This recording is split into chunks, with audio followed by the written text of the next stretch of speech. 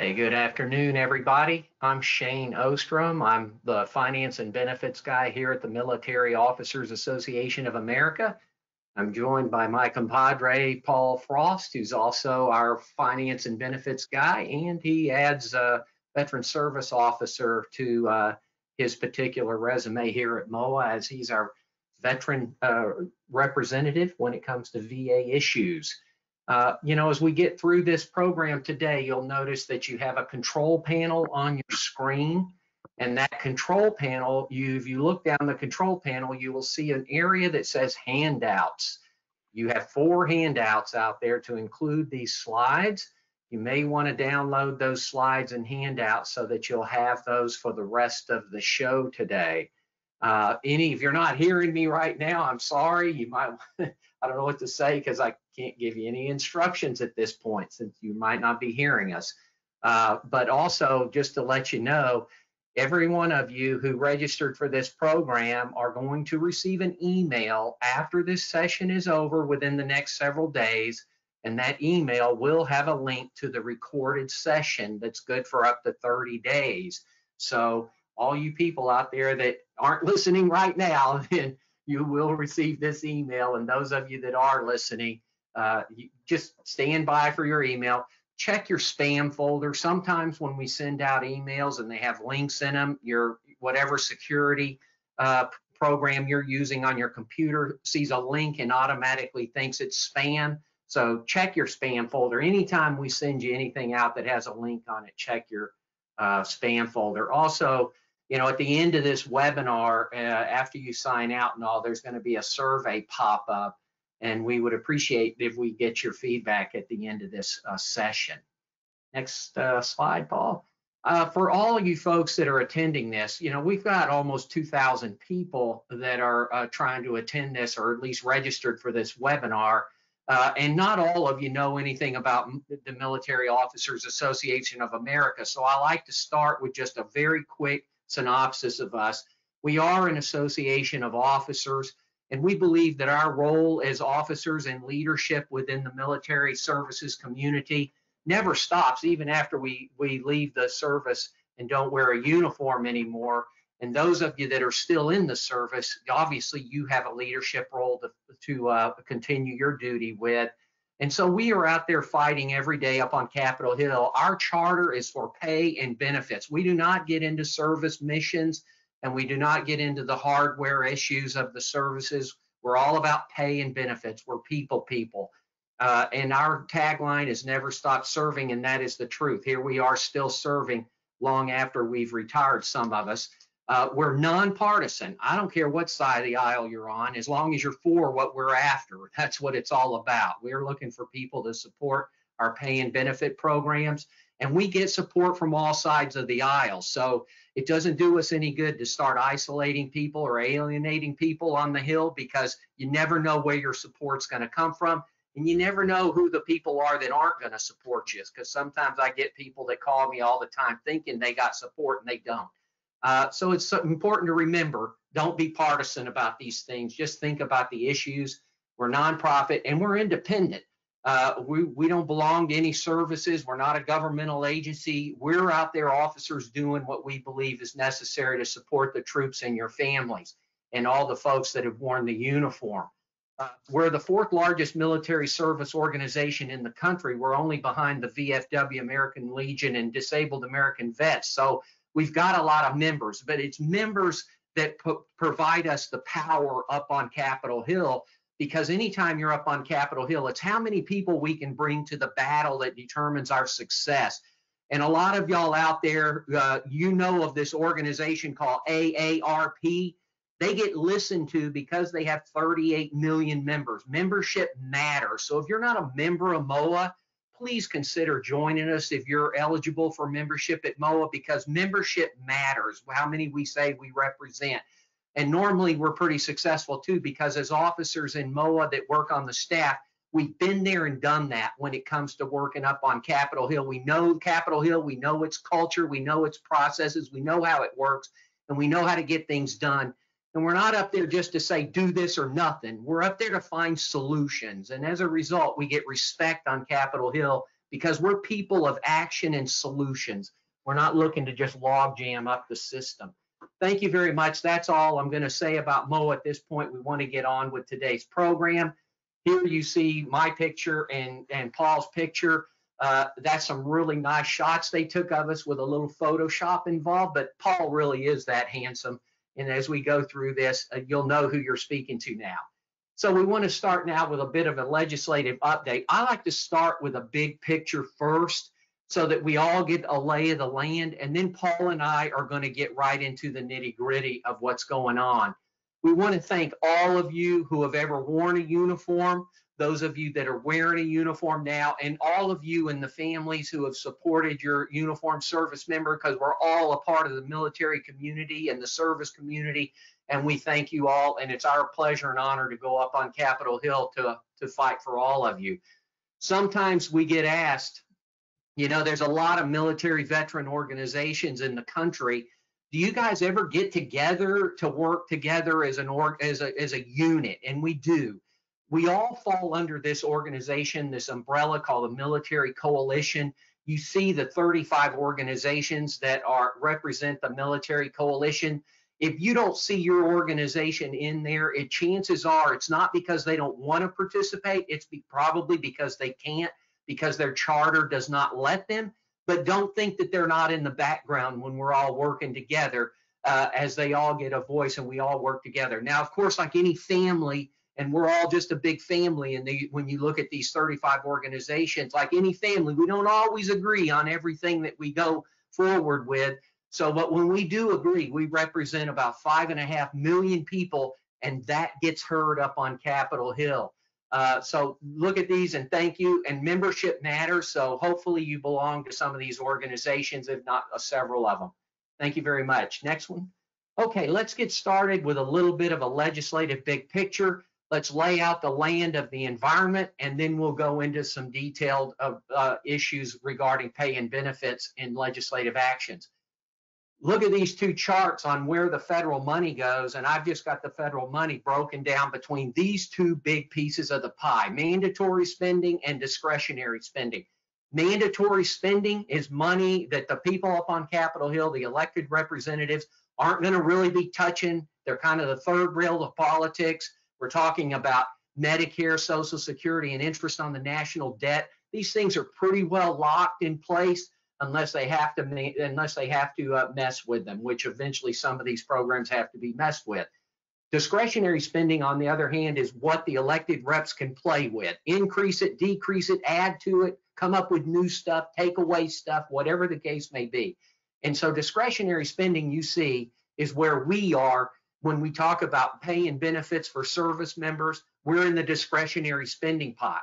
And you see here how discretionary spending over the last 50 plus years has gone from being 2/3 of the pot of the federal government to now it's only 1/3 of the pot.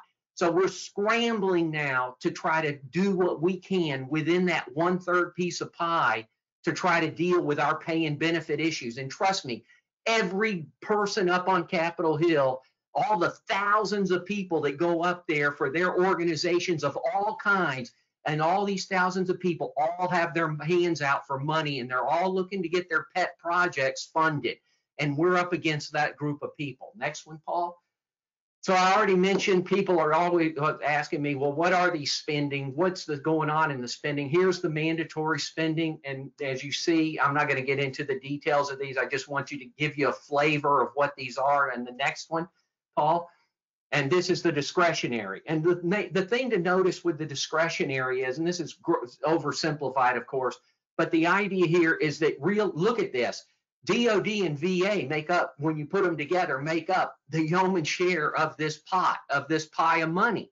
And as a result, when people are looking for money for their project, guess where they go? They go to the DOD and the VA, because all these other people that are on this share of this pie, they've all got slivers of pie, and it's harder for them to always find money to give up.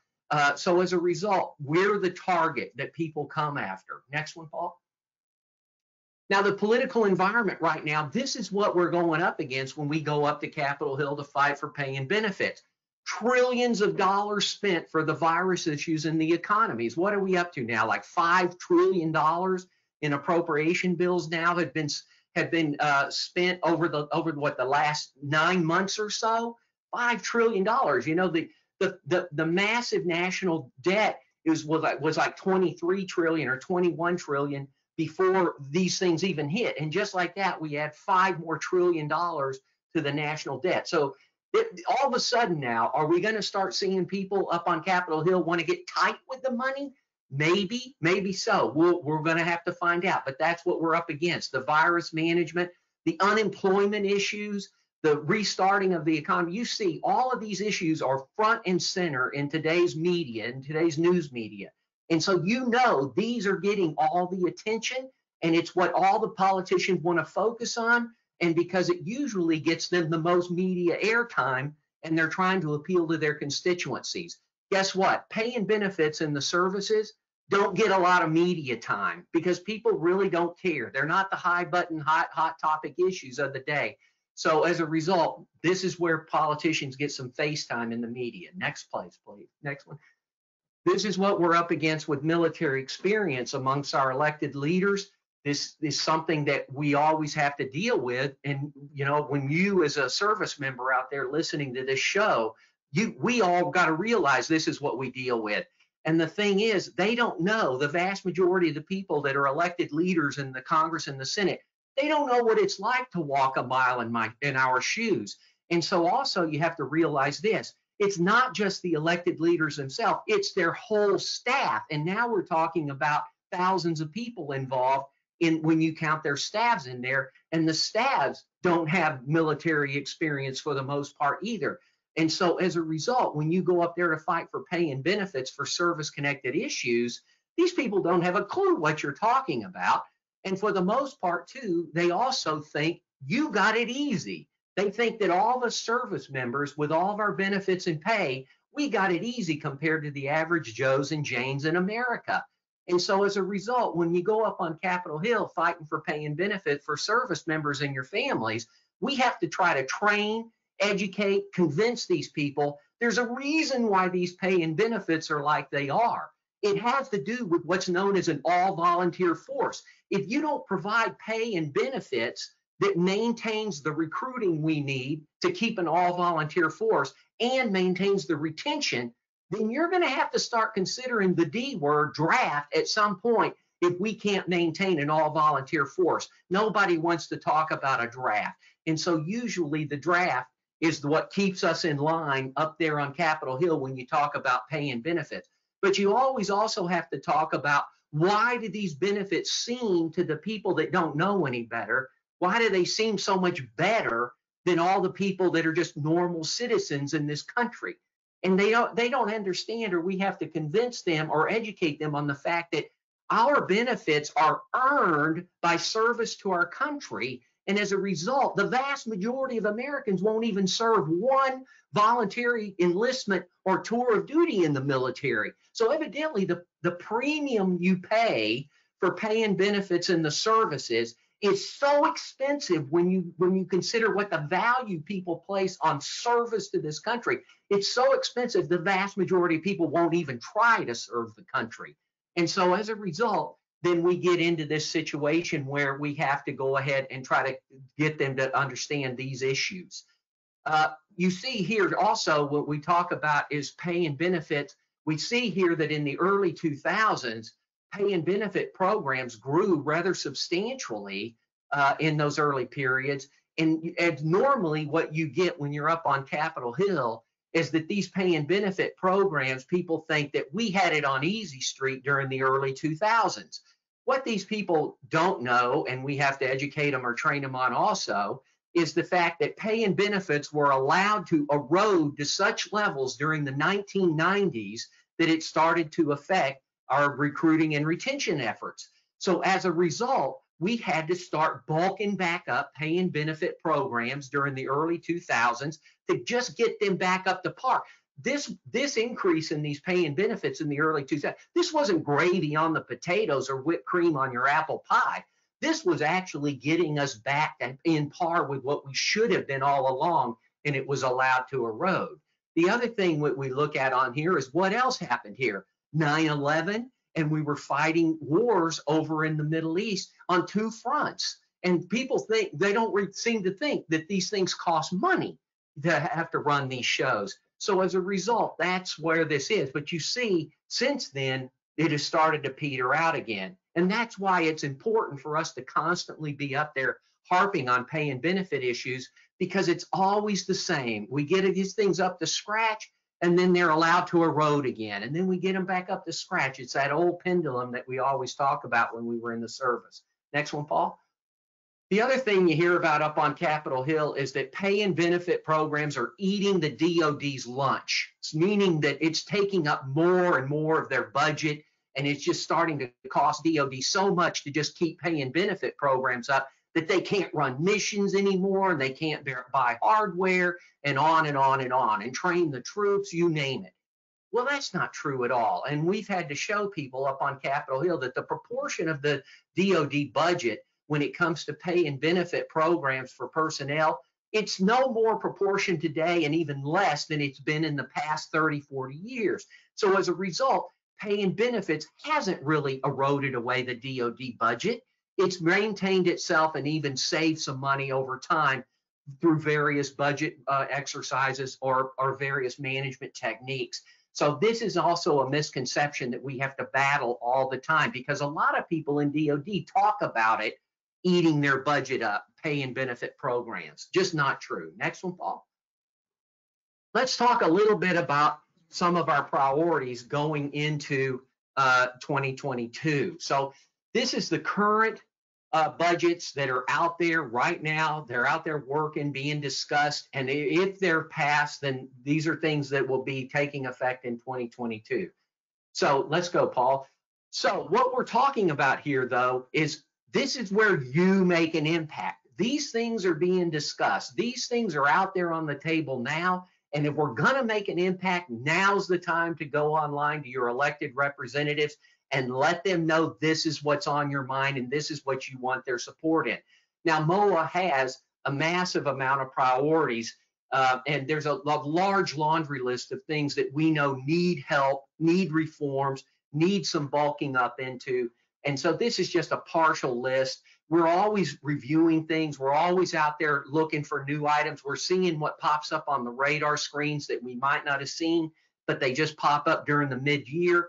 And so we're always on top of these things. But the biggest things, and based on what me and Paul especially, we hear a ton of people talk, they always want to talk about healthcare, healthcare, healthcare. That's what it's all about. The majority of the people care about healthcare. So the majority of our time and effort is placed on healthcare initiatives. And one of the biggest healthcare initiatives is trying to keep down the cost of healthcare on beneficiaries, because we've already paid our premiums in these to have these healthcare programs, these benefits, by the fact that we had to serve 20 to 30 years of our young adult lives to have these benefits. We serve the greatest premium of all to get these. So we shouldn't have to keep facing disproportionate fee increases. As a result of that, it's something that we go up against DOD all the time, because from the DOD perspective, if they can get us to pay for more of these healthcare benefits, then they don't have to spend as much on the healthcare benefits, and maybe they can spend money elsewhere, use money in other areas they'd rather spend money on. So healthcare is a big thing. We've got issues with pay, of course, and the big thing in pay is the fact that your retired pay is offset or reduced by the fact that you get VA compensation on the side for a disability, service-connected disability. We're trying to get that fixed. Paul will go into more details on some of these later. But you see, the rest of these things are VA related, they're service pay related.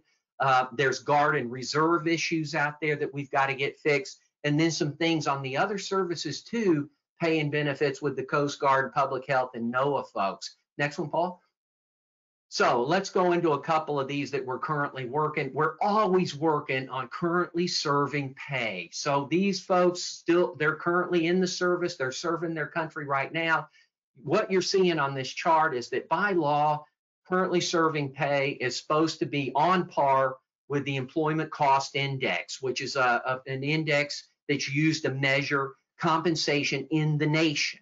And as a result, military pay should be comparable with the nation's pay comparability. You see from this chart, pay comparability would be at the top of this chart where the 0% is that goes across, and that would be pay comparability. Anything that's a red line that's hanging down from the top bar indicates we're not at pay comparability. We're lacking in pay. And you see there's only 3 years in there where we actually reach what the law expects it to be, and then we slid back down again, and now we're still a few percentage points underneath pay comparability. We always fight every year for pay comparability for currently serving members. Next one, Paul. On the legislative goals, here's some other of the specific programs. There's some legislative works out there, some drafts right now on laws that are out there to increase the DIC payment for survivors. Right now, the DIC payment is a flat rate for all survivors. DIC is a survivor payment administered by the VA. And as a result, if a military member, veteran dies of a service-connected cause, then that survivor becomes eligible for DIC. DIC stands for Dependency Indemnity Compensation.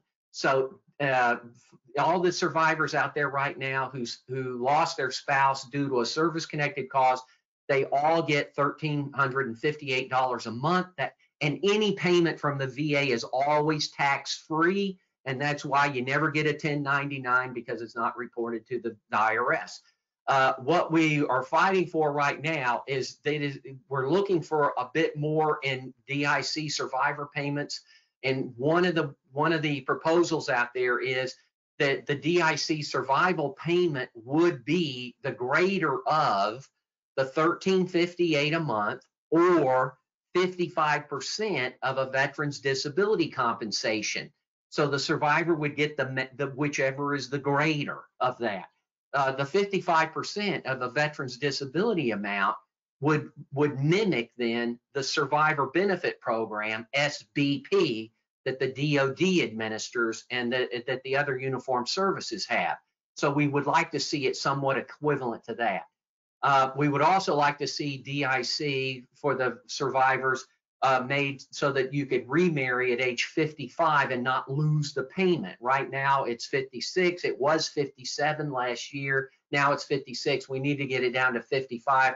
That's mainly just that way so DIC and SBP will both match as far as their remarriage age. Concurrent receipt, that's where your retired pay is reduced because you get VA pay on the side for a service-connected disability. Concurrent receipt means I receive both my retired pay and VA compensation concurrently. I can receive them concurrently. And right now, not everybody gets concurrent receipt. Not everybody gets their retired pay bulked back up if they get VA pay. So we're fighting to get a concurrent receipt for more people. More people get back their retired pay. Increasing the death gratuity too, which is the insurance, part of the insurance if somebody loses their life while on active duty. Next one, Paul. And then here's a number of other ones. Now there's always a number, and I can't go into all of them as it is. You know, these are the main ones that we go into. Like to see increased amounts in aid and attendance. This is another VA program for long-term care. Paul and I get a ton of calls because people call us up and they say, what kind of benefits do I have for long-term care? Because I'm going to have to go into assisted living or something like that, or I'm going to have home health care aid come into my house. Where can I get some assisted living or some sort of long-term care? The only places that have a long-term care benefit, if you don't pay for it out of your own money pots, or if you don't have a long-term care insurance policy, the only other places to turn are the VA. And we would like to get a few of these aid and attendance amounts bulked back up. And then you see there's some VA healthcare issues, the healthcare cost again. And on the Guard and Reserve side, there's also some healthcare costs and other issues that we're trying to get fixed over there. Next one, Paul. Defending against the healthcare benefit erosion is probably the one that gets the most attention at MOA, because it's the one we hear from our members and people the most about, is all the healthcare issues. I've already kind of mentioned that earlier. You know, a few years back, under a law that was passed a few years back, all of the individual service medical operations were consolidated under the one Defense Health Agency umbrella. And the idea, of course, was to find savings. We're going to find efficiencies and effectiveness by consolidation and elimination of redundancies, is the idea. And that is a good thing. For us taxpayers, we want to find savings because we don't want to have the high cost of redundancies and inefficiencies and things like that. So as a result, for taxpayers, that's a good thing. Not so good if you put your service retiree hat on, though, because the fact that they find these efficiencies and they're able to find savings through these consolidation methods and or the way that they're coming up with these reforms, when they do find them, sometimes that means we, on the other hand, lose some of the access to the care that some of you've become quite familiar with in your area. Access to care could mean that a clinic or a hospital is closed down. Access to care could mean that particular services within the hospitals are no longer available. And we know of some cases of this where some of the service populations in some areas were kicked out into the community because the military hospital no longer offered those services anymore due to cutbacks, savings that were found. And so it's our belief as an organization that we put our efforts into protecting your earned benefits and making sure that we maintain this all volunteer force. Next one, Paul.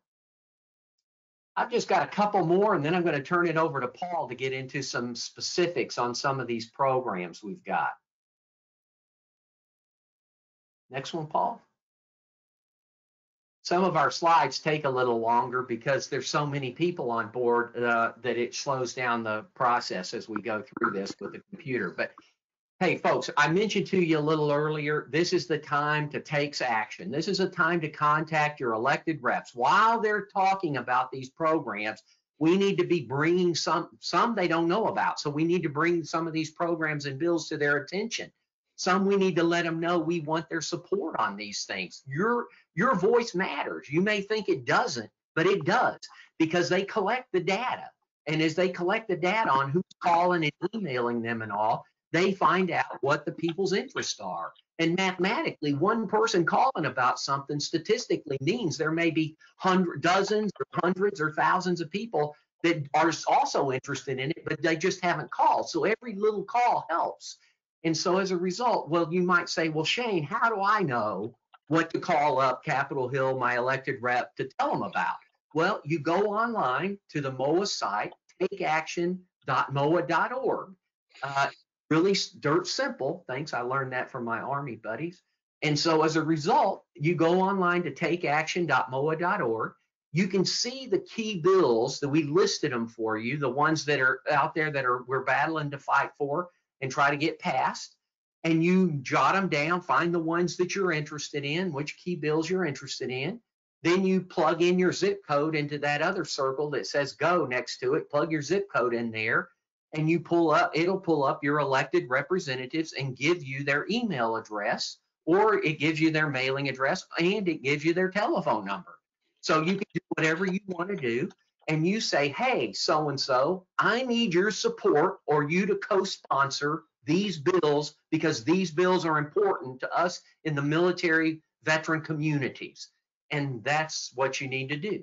And if enough of us do that, we know from our own experience here at MOA, it works. Because when we go up to Capitol Hill, we'll have some support where we might not have expected support because people have been calling in or emailing or writing in.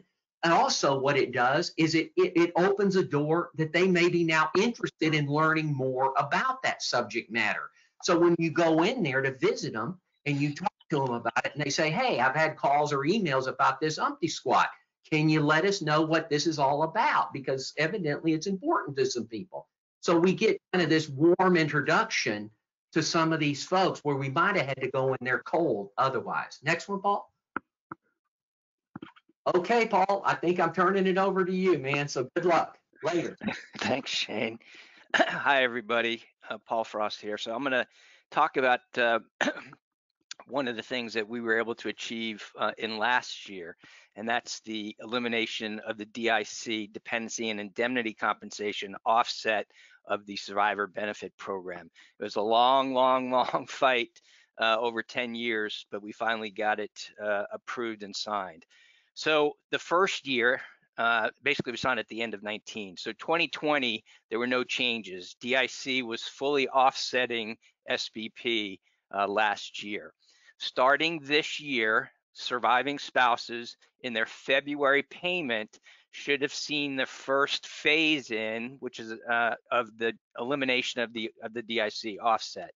And anyone previously who had DIC offsetting SBP, you were refunded your premiums based on a pro rata level. Okay, so if it was offsetting 50%, you got 50% of the premiums your veteran retiree paid into the program. They will not be taking that money back from you. That's going to be yours to keep. I'm sure it's already been spent. So if you chose child, what they're going to do is they'll continue to pay the child until the child ages out. And then come 2023, if the child doesn't age out before 2023, we expect sometime in 2022, they'll send letters to the surviving spouses who chose child because they knew that that DIC was going to offset their SPP, so they chose child. Well, they will have a chance to get SPP back, okay, starting in 2023. So how does it work? The offset, basically, if it was less than that year's DIC, which for 2021 it's $1,357.56, which we rounded up to $1,358, you are basically totally offsetting SPP. Back in 2012, Congress, because they knew this was so egregious, Congress instituted SSIA, Special Survivor Indemnity Allowance. It started off at about a little over $100, and so that's coming back to at least partially make up for the offset. Now it's gone all the way up into $327 in 2021. So you'll see the actual SBP payment turns out to be that SSIA. This is taxable. Anything from the VA is always tax-free. So if the surviving spouse had $2,000 in SBP, his or her net SBP would have been $642 in February 1st. You're going to get your SSIA, and then so the actual payment is that $642 plus the $327 for $969. So how is it working? Here's the first year. So as I said, they're only subtracting 2/3 of the DIC. So 2/3 of 1358 is $905. So if the SBP payment was $1,500, you end up subtracting 905. Your net SBP is $595. Therefore, with the SSIA, you're getting $922 instead of the $1,500. In 2022. Instead of 905, it will be 2/3, and I'm using 1358. We know there'll be a COLA increase most likely, so this number will adjust based on what the new COLA amount for DIC is. If it's the 1.3% like it was last year, it'll go up, $17 or $18. So the offset will be reduced as well. So you can see here in 2022, the surviving spouse would get $1,047 plus the SSIA of $327. So the net SBP payment would be $1,374. In 2023, after this 2-year phase in, starting in your February payment, which is for January, the surviving spouse will have the full SBP paid. So you'll get a check from DFAS or from the Coast Guard pay agency. So you get your full SBP. However, you'll get your DIC from the VA. At that time, SSIA will go away. And from then on, the surviving spouses will receive full SPP and full DIC. Okay, most of you know, come January 1st, TRICARE Select started a new enrollment fee. We'd never had in standard and now Select starting in 2018, never had an enrollment fee before. So this was a surprise to a lot of people, even though MOA was putting out as much information on this as we could. So, so those of you who defaulted, if you didn't enroll in Prime, you were defaulted to Select, and you would have been dropped from Select if you didn't set up a payment method, which typically they wanted to come out of your retired pay. There is no enrollment for medical retirees, those currently serving, and then survivors of an active duty or death or medical retirees. Again, COLA will apply to these enrollment fees in future years. The deductible is still out there, so $150 enrollment fee for individuals and $300 for family also matches the deductibles, $150 and $300. The deductibles should not increase by COLA, only the enrollment fee. SBP, you can't use your SBP. Unfortunately, surviving spouses have to set up another enrollment method on how to pay to stay in Select. And then TRICARE Prime remained at $3,000 for the catastrophic cap, but Select went up to $3,500, and this is for retirees only. The active duty folks, it remains at $1,000, and we expect that this will increase by COLA in the future years. This all came out of the 2017 NDAA, so it's taken 4 years to implement this, but we've known about these changes, and we put this information out as often as we could to our membership.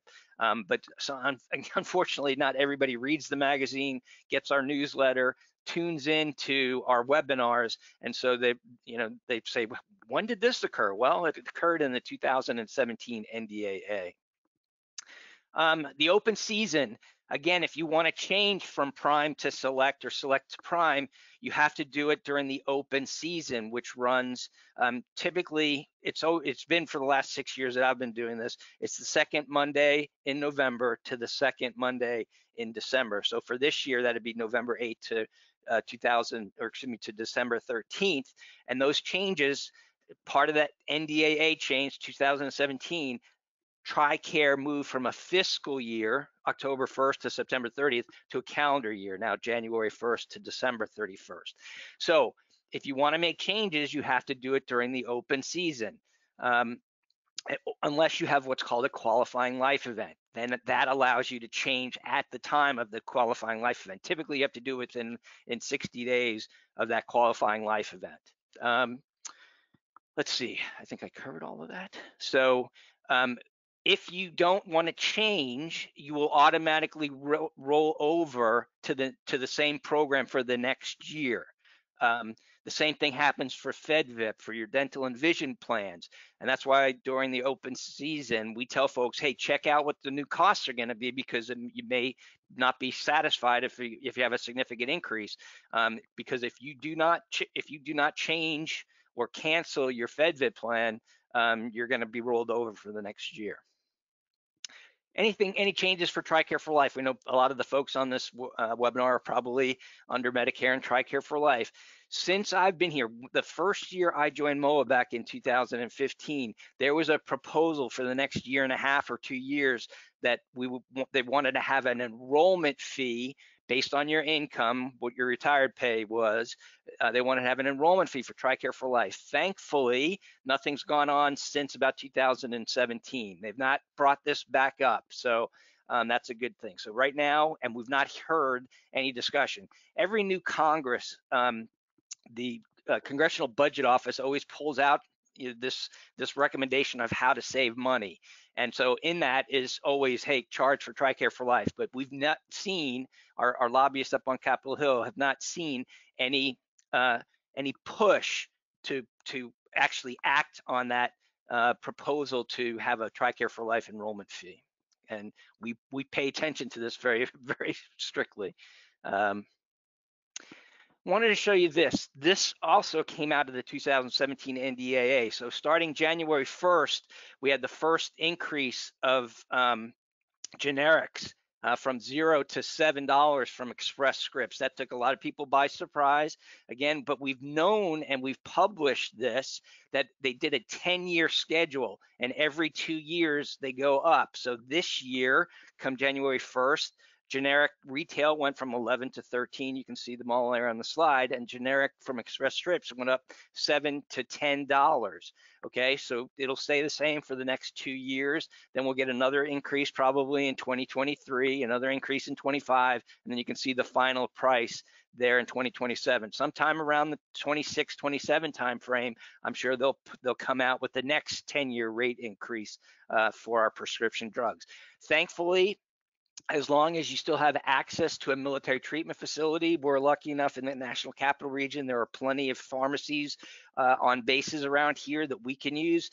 For those of you who don't live near a base, you don't have the luxury of being able to get your meds from the military treatment facility pharmacy. And so far, there has been no proposal to take that benefit away from us. Okay, some VA issues that have come out here recently that I wanted to bring up.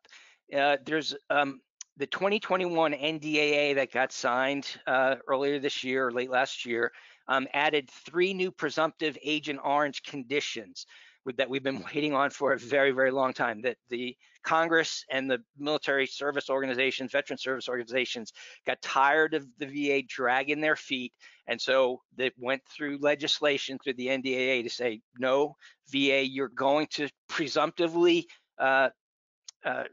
service connect these 3 conditions for Agent Orange exposure. So they have not approved or finished the policy and procedures work that they say they need to do.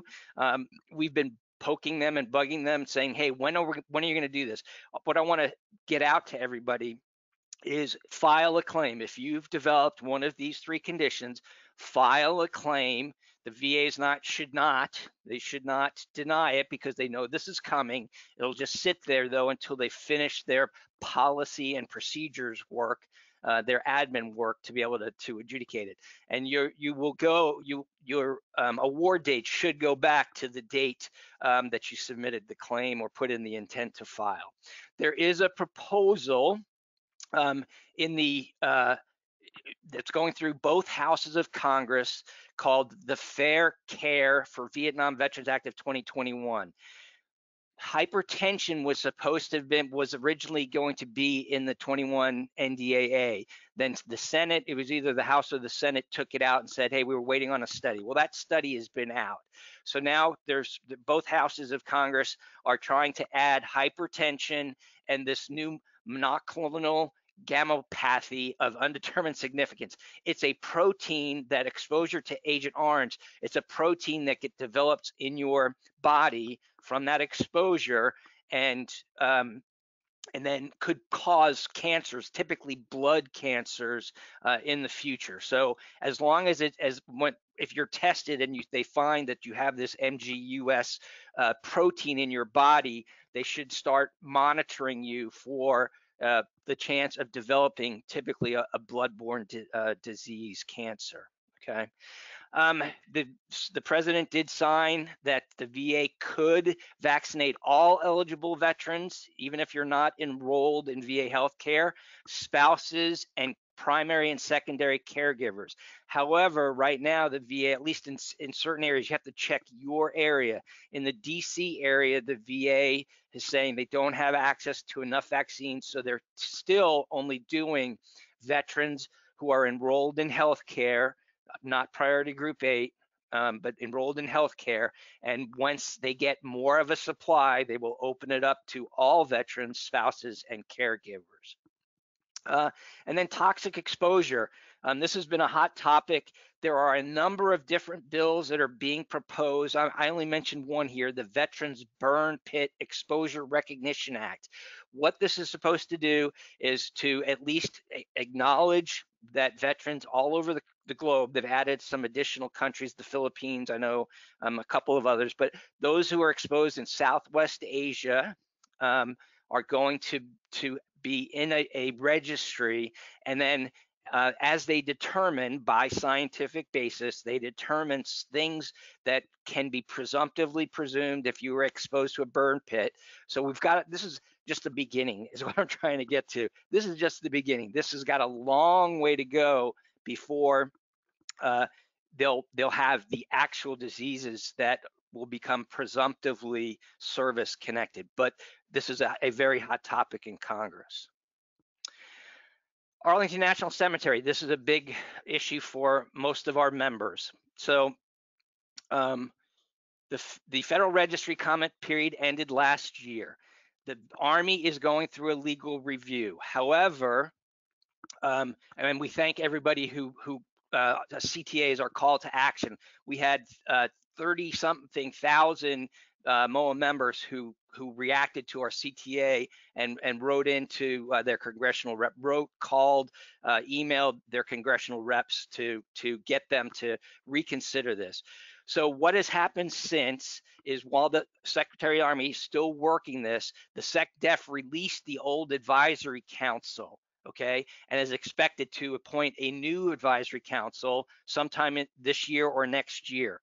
So the bottom line here for everybody is these changes we don't expect will go into effect, and in fact there'll be another proposal, and they'll go through the whole rigmarole again of putting it out on the whatever the new advisory council determines, and they'll put out the new proposal. Again, if SecDef decides to allow Secretary of the Army to put forward the proposal again, I'm not sure where that will go. But this is the way our government relations team briefed me on where they think this is going. That we'll get a new advisory council, and they'll take time to come up with a new proposal on any changes to Arlington National Cemetery. So anybody out there listening, I don't expect it's going to be at least a year to 2 or 3 years before any changes would go into effect.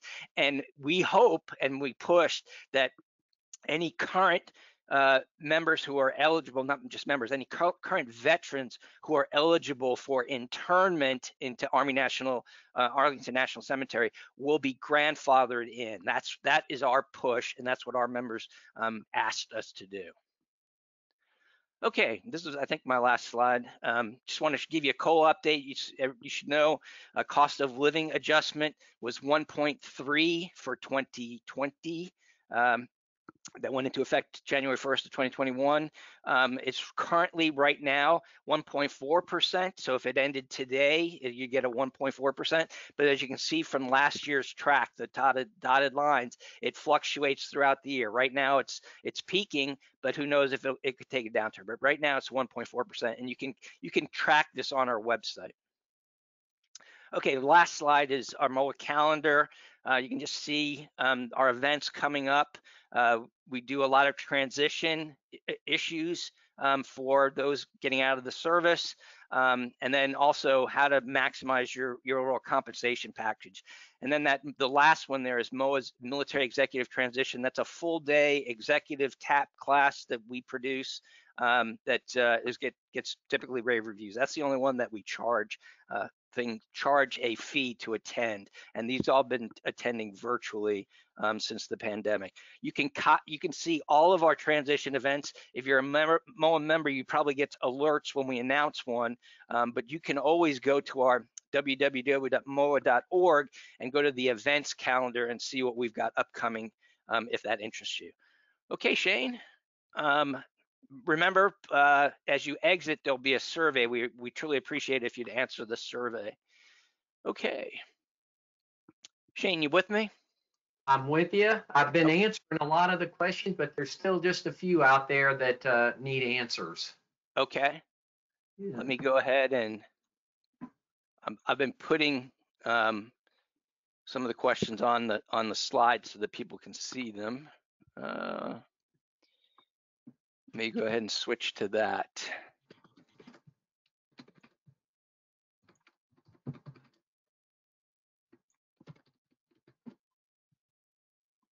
No,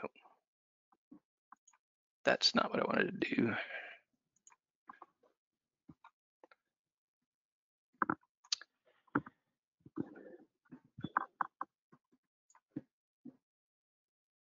I think point, most of these, Paul, that there of the few that are still remaining, they're all very specific VA questions. Okay. So I tried to answer most of them, but some of them are a little bit beyond my experience level on the VA issues.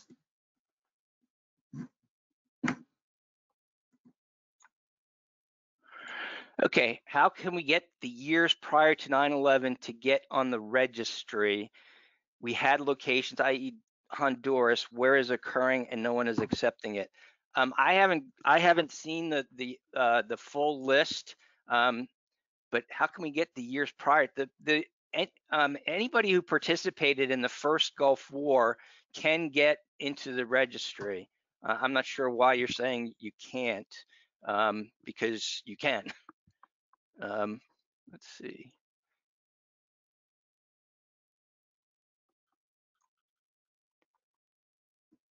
Does the toxic exposure bullet include Camp Lejeune? Camp Lejeune is its own presumptive case. So, and we already know which diseases, which cancers are on that presumptive list. So, you know, is it toxic exposure? Yes, but it's already got its own, like Agent Orange. So I'm not sure what you're asking there.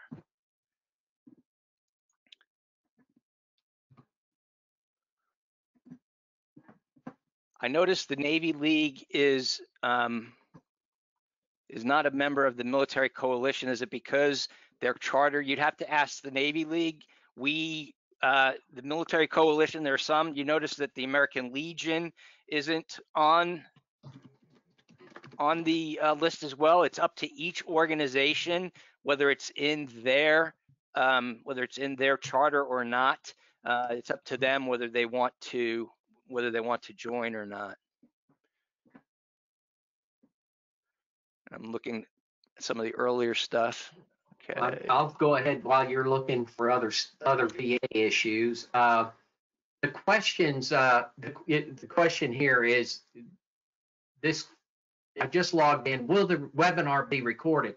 This webinar is recorded, and everyone who registered, whether you attended or not, everyone who registered is going to get an email in the next several days with a link to the recording of this webinar. So when the email goes out, because it has a link, a lot of y'all's spam and virus protection software, security software on your computers reads it as spam, and it may put it in your spam folder, but it is out there. So it will be out there. Also, all MOA members, premium and life members, have access to all MOA webinars all the time. So that's something you can look into if you want to go ahead and look at the webinars that we have online.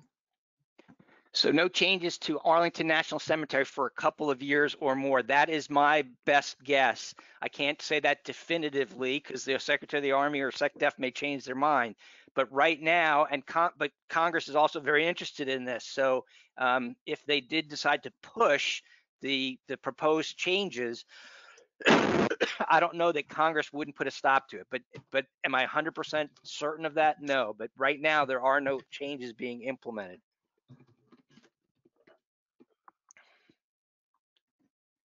Okay. There's a question on here about when we go up on Capitol Hill as a mass organization, it's called Advocacy in Action now. And they're asking, can we provide the number of MOA members in each congressional district and the number of retirees active duty?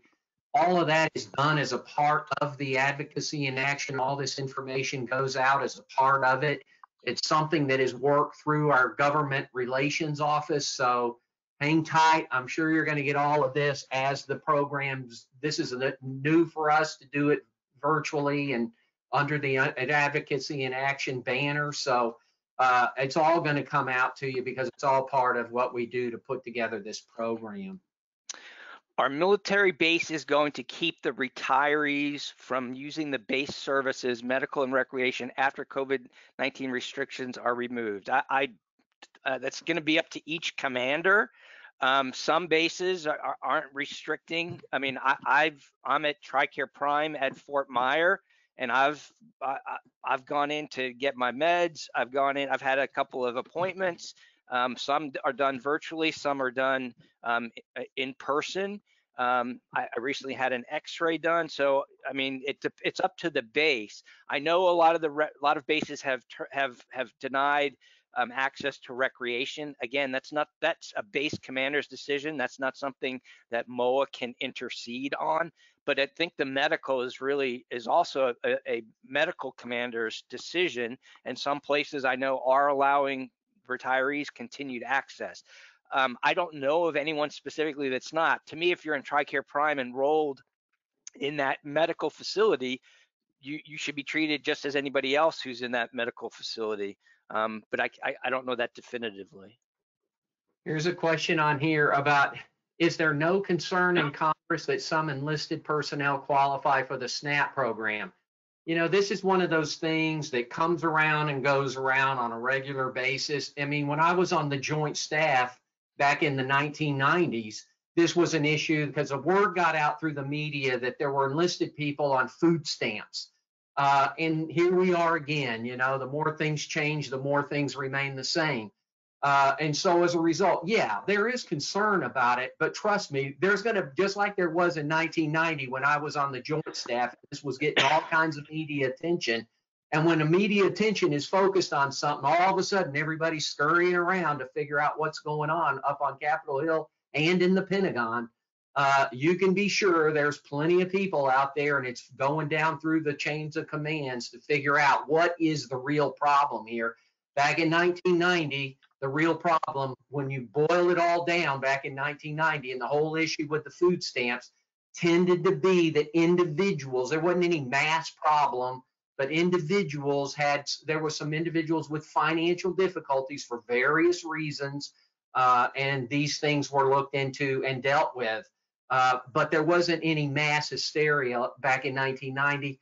We'll see if it ends up being the same this year.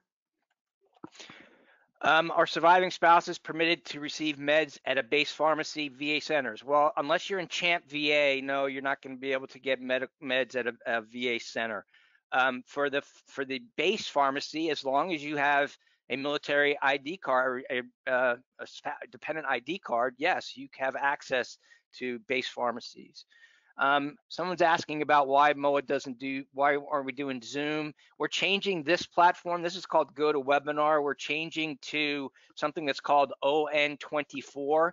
And so Shane, this has the capability to turn on a camera, but Shane and I want you to be focused on the slides. In the future, ON24 will probably be more on camera because it's a much more extensive platform. So we start using that in May. So this may be Shane and my last on GoToWebinar if we do our training on ON24. So you may see us in the future.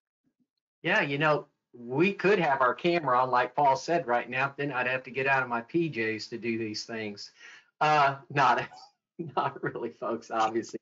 The question is, can basic members and non-MOA register folks that are non-MOA register and join MOA webinars when they occur? You bet. Our webinars are open to everybody.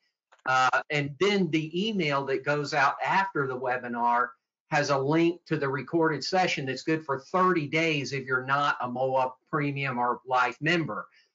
If you are a MOA Premium or Life member, you have access to these all the time. Not just these, but every webinar MOA offers, and there's a lot of really cool webinars out there that we offer.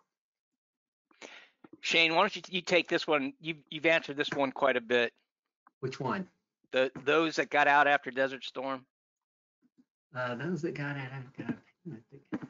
Is it taken out of this?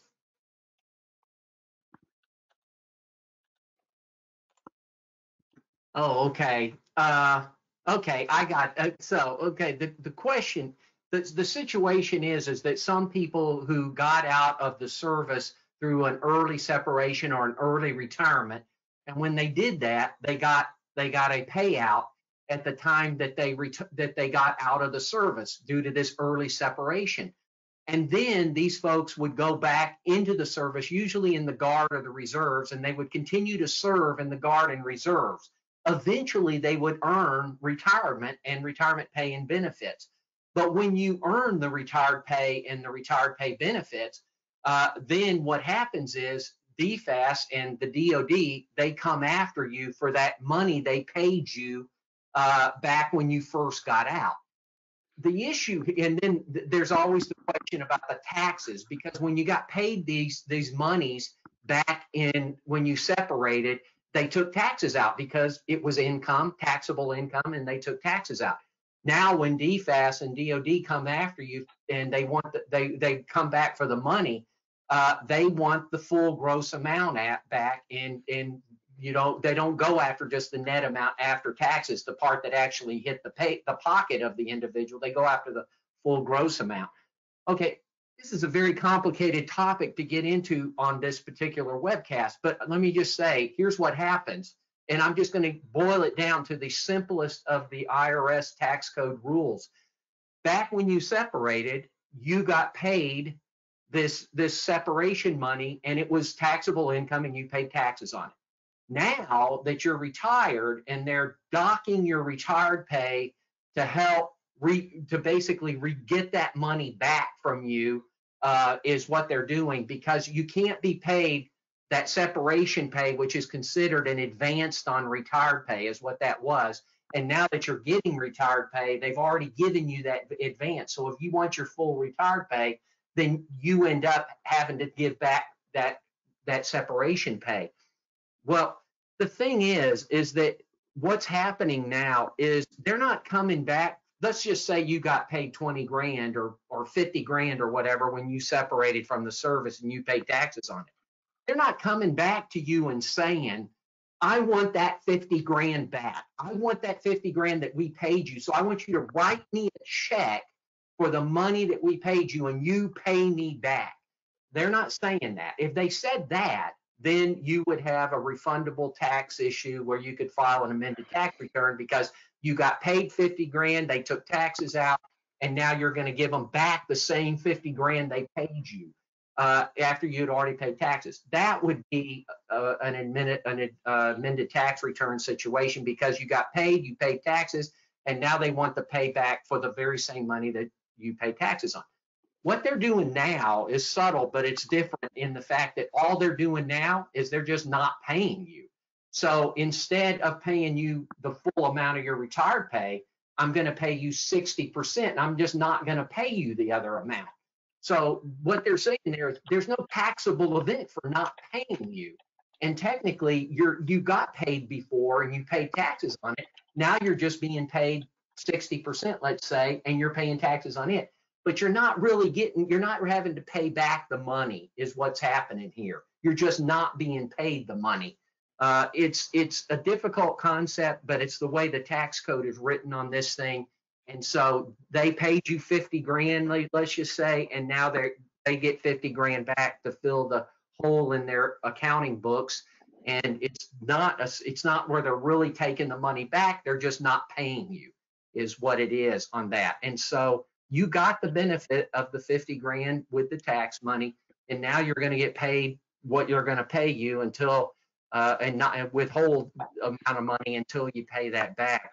I've written many an article on this, and I've written articles that explain it better than I just explained it over the air because I'm trying to keep it short. Go to the MOA website and read some of my articles on it. It goes into better detail, and maybe I think I do a better job of explaining the logic behind it and why it's not double taxation like some people think it is. Okay, we've passed the end time. This will be the last question that we'll answer, and then we'll terminate the webinar. TRICARE for Life requires that retirees sign up for Medicare Part B as soon as they are Medicare eligible. Well, TRICARE for Life doesn't require that. You have to, if you want healthcare, you either got to purchase Medicare Parts A and B, or you purchase a Medicare Advantage plan. The IRMAA for Medicare Part B, that's the additional, the change based on your income of what you pay over the minimum amount. Can be $772 per month total for a retiree and their spouse when they have an adjusted gross income of $270 per year. Does MOA plan to address this to exclude military retired pay from IRMA calculations? As Shane just said in the last answer, that's not something that's ever that the IRS is going to change their rules for. So it's not on our priority list. I will pass your concern up to our government relations team, but I think that would be a long shot for that to occur. Shane, you want to wrap us up? All righty. Well, folks, we really appreciate your time and attention and participation today with the MOA webinar. Make sure you download the handouts, folks. The handouts are out there. Look on your control panel. You see the handouts out there. Download the handouts, and the slides are part of the handouts that are out there. Wait for the survey at the end of this, and thank you very much for your time and effort today, and maybe we'll see you listen in a future webinar, and you'll even get to maybe see us in video, which is kind of a scary thought. But anyhow, thank you very much, folks. Y'all take care. Stay safe, everybody.